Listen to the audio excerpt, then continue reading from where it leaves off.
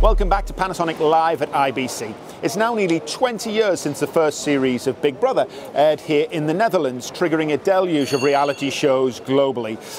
What you might not know is most of those shows actually use Panasonic's remote cameras in their production. To tell us a little bit more about our latest one, which was announced this morning at our press briefing, the AW-HE230, is Dean Offord. Dean, tell us a little bit more about our new cam.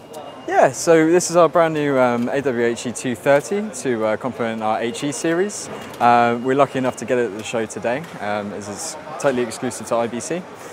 It's a rugged all-in-one PTZ with great HD resolution that you can expect out of the HE130, even including a wiper, which can go from minus conditions to extreme heat. So when it comes to outdoor shoots, this would be a real go-to.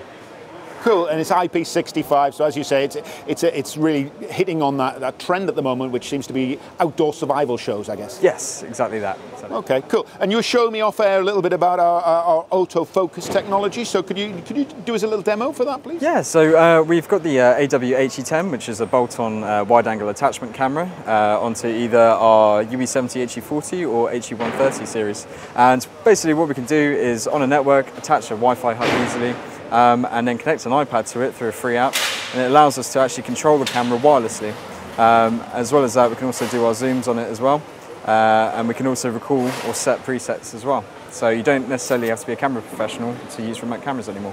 Wow, it's amazing. And we've upgraded our auto tracking software as well, which is going to make a big difference for events. Yeah, literally just launched last week. We now have facial recognition. So that means that if you've got a user moving, it can store a face from the camera, or you can upload a JPEG.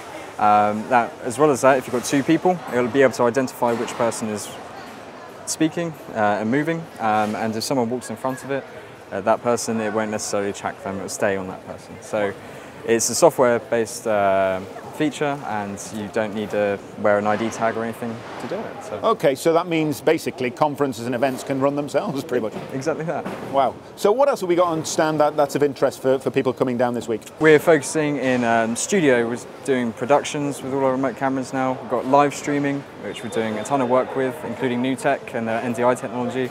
And we're also focusing on education and conferencing, where we can show a lot more of these items in detail.